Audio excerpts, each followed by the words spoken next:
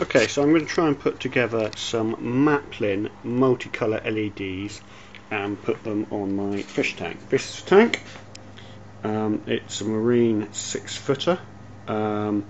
It's about 6 months old. It's my pride and joy. I spend far too much time and money on it.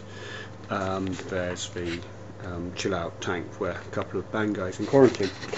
I've been looking for a way to get interesting lighting effects into the tank. Now this is not in any way going to produce lighting that's going to help a coral or frankly even a plant grow.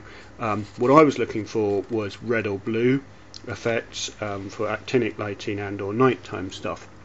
What I came across on Maplin's website was this refractor lighting, and what it promises is 3 flexible multicolour strips, wide range of vivid colours, simple installation, adjustable brightness, smooth colour change, and it can be up to 3 meters long, which is a big long fish tank if you're going to go that direction. It does not promise to be waterproof, that I should stress. This is an add-on pack to it. The original pack is I think $29.99.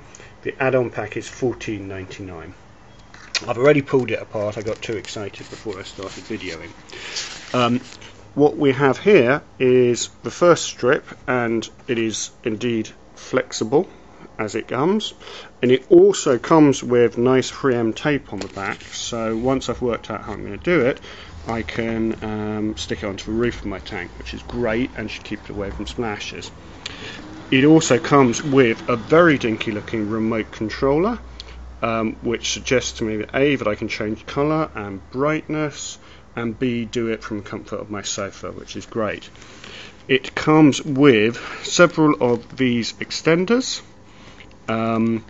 This one came in the second kit, the extension kit, a power supply, and these, which I presume are used to connect them together. I'm now going to go and look at a manual, which it did come with, but I've lost. And once I have some idea of what I'm doing, I will re-video.